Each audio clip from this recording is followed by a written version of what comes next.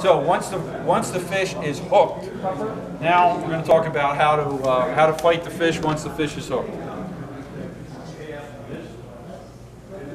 Tarpon have a really hard mouth. There's no teeth. They're like striped bass. If anybody's from up north, striped bass have cartilage. It's pretty similar that way.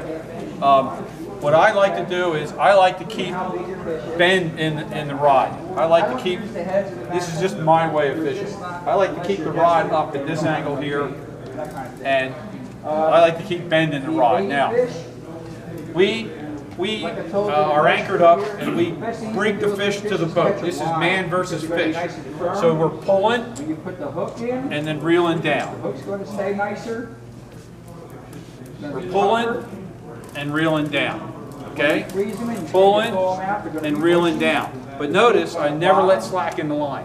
If you let slack in the line, then there's no pressure on the hook. And I'm telling you, I have seen fish. I had a guy on my boat in January, fought a fish for 40 minutes. We got it to the boat, and I went to take the hook out, and it just dropped right out. After 40 minutes of fighting him, and it was a big fish. You never know. We've seen hooks drop out 5 feet away after fighting a fish for 30 minutes, okay? The other thing is, there's a technique called bow to the silver king. When tarpon jump, you want to put slack in the line.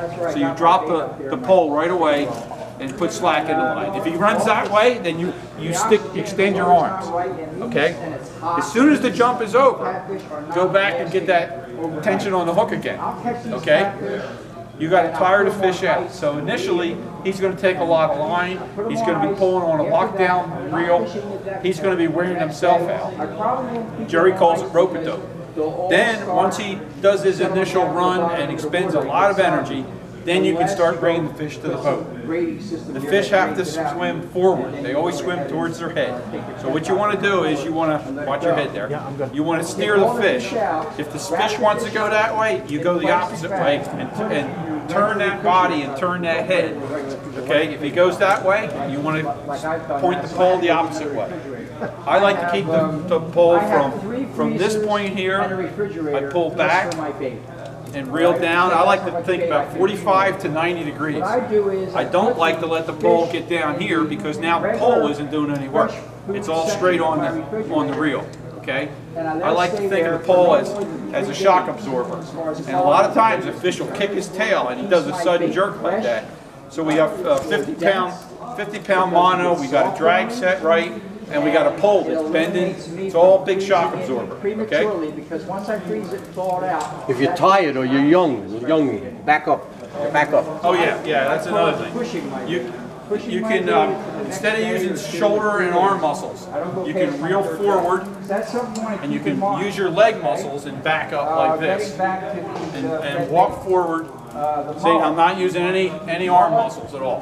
The ladies and the young kids who don't have the upper body strength, it's a great technique. You walk backwards, reel forward, the same as pumping and reeling, but you're using your legs and the kids are not getting all worn out. Your legs are the biggest muscles in your body, so use them when you can. I like to use the belt. Jerry doesn't use a belt. John Nestor doesn't use a belt. I caught my first tarpon without a belt. Never doing that again. Okay?